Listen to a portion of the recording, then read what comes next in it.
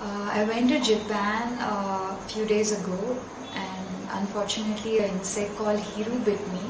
It's been 1.5 months and I didn't recover from the insect bite. It bit me at 9 different places on my legs. It's a very deadly and poisonous insect. So after the insect bite, I came back to India in 1 week. So I was not able to recover from the swelling or the intense pain.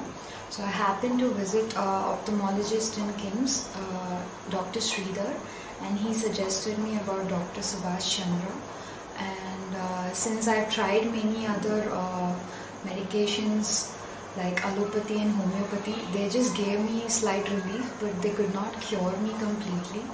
So with that intense pain and discomfort in walking, I came to Dr Subhash Chandar, and he took my blood samples and he cured me within like 15 to 20 minutes, and I was able to walk in a normal way. So I'm extremely thankful to Dr Subhash Chandar. It was like a miracle because I didn't expect it to be cured within a few minutes.